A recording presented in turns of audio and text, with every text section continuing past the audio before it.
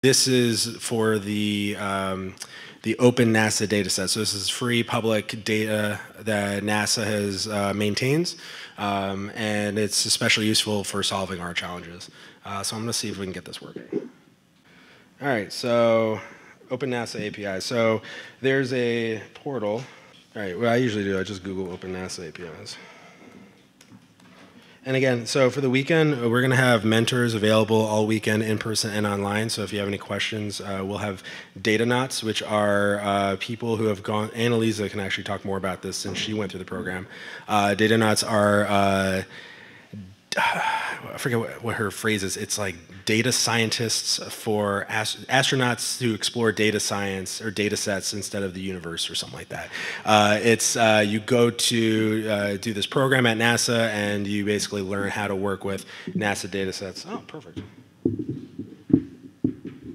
Thank you. I know, right? You get to learn how to work with NASA data sets, to explore data sets and find new ways to interact with it, to extract meaning from it.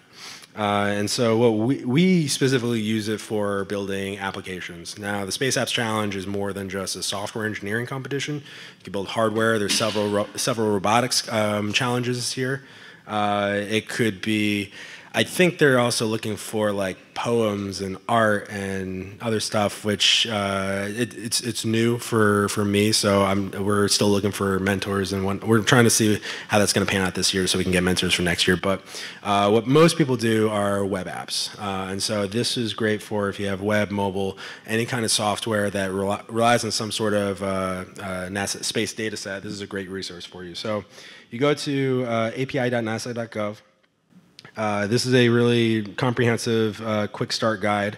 For anyone who's used APIs before, it's very straightforward. You come in, you create a token, you authenticate, and you could start using the docs.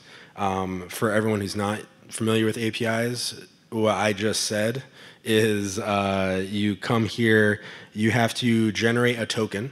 A token basically is a way for the platform to know who you are. So you give them your credentials, you sign in, and they give you back a token. It's a long string of random numbers and characters, and you save that, and every time you save it in your application, every time your application talks to the data set, you bring this token with you, so the data set knows, hey, this is Joe, he's asking for this data, I'm cool, he's not like a hacker, he's not someone that we haven't vetted before. Or if something weird goes on, we can tie it back to one specific person. So you create this API key by going right here, I'm not sure if you can see this. Go to get your API key. NASA portal, again, getting started. What are you doing? There we go. That's API portal. Yeah, it jumped me for some reason. There we go. Okay, it's confusing me. Yeah, just first name, last name, email. This is just like they want notes on how you're going to use this stuff just for their purposes. You sign up and that's about it. I think there may be an email confirmation or something, but they give you back a token. And throughout the docs, it'll just say, insert your token here. That's all you got to do. So once you have your token, we'll skip authentication if you have questions, because that can get complicated. If you have questions about authentication, if you happen to use an API that requires authentication, so some data sets are large or require a lot of computing power, I make a request for some data and they need to spend some time and resources to resolve that request. They sometimes request an additional layer of authentication just so they don't get what's called DOS or DDoS, distributed attacks, where you can have a lot of machines going and hit this one data set at once, and then all of a sudden it takes down all their computers because they just can't handle the load. So authentication is another layer of security on top of that. It's like a one-time thing. You set it up, you don't have to worry about it. So again, if you have an application that requires an API that uses auth, we can take care of that over the weekend. The interesting thing, which you guys should all start looking at, go familiarize yourselves with the challenges, but then come back here and check out the API docs. Here we go. Getting started. NASA data portal. So we did get your API key, overview, and then API. Scroll down. Whoops. It's this one right here.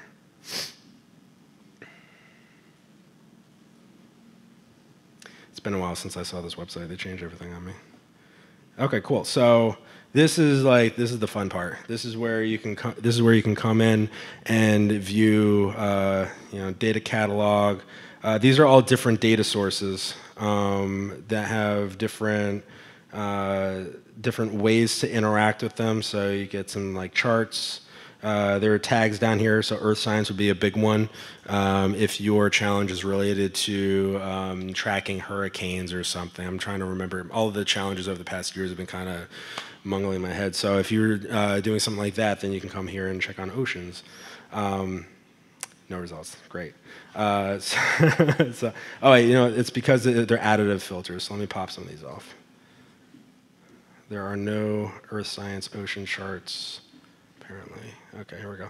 So you come in here, you could search for whatever. I would start with using it kind of like Google, where you're browsing around and then you drill down into specifically what you want. This is one way where you can really get the benefit of a mentor, someone who's worked with his data sets before.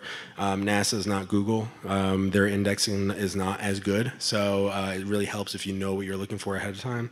You just pop in here. Cool, what's this? It tells you a little bit about this data set. It gives you, no, we don't want that one. View data. There's a visualization also if you want to play with it. It's a way to, this is why you don't do live demos, which is ironic for hackathon, right? Here we go, visualize, create visualization, open. So, there we go. So these are ways where you can. It was there, right? Okay. All right, so I'm picking all the wrong data sets, but you guys get the idea. There are different options for you to come in and say, here's a data set that is related, for instance, past data on, or here we go, so ocean currents. I'm still stuck in the marine biology theme right now. There's a data set on ocean currents that NASA provides and maintains. If I'm working on a challenge that tracks oil spills or hurricanes across the ocean, or how global warming over the years has affected that kind of thing, data sets on ocean currents would be a good place to start. And then you could see you can visualize the data and see how you can incorporate that into your challenge. There are API docs in here, like this guy. Here we go. Here's the API endpoint, and they have documentation somewhere. This is the endpoint you get, but basically what this means is this is the location for this data, and then there's documentation in here. Sorry, I should have found it, where it tells you here's how you interact with this API. Again, we're going to be online all weekend if you have specific questions about this, but with these few pages, you should be able to get 80 to 90% of everything you need. Anything else will have people available for other data sets that aren't listed here, but this is a really good canonical source for all the main data sets you're going to need for the hackathon. So with that, that's my brief intro into the OpenNASA data sets. Here we go. Like this one of the OpenNASA, this is a separate organization in NASA that maintains this. This is a way where you can come in and say, I'm a citizen activist or I'm a developer, so let's curate your experience on this website to you and your expertise. I think most of us are going to be going to developer, and it shows you specifically, hey, look, Space Apps, specifically what you can use. Specifically what you can use in terms of API docs to interact with this data.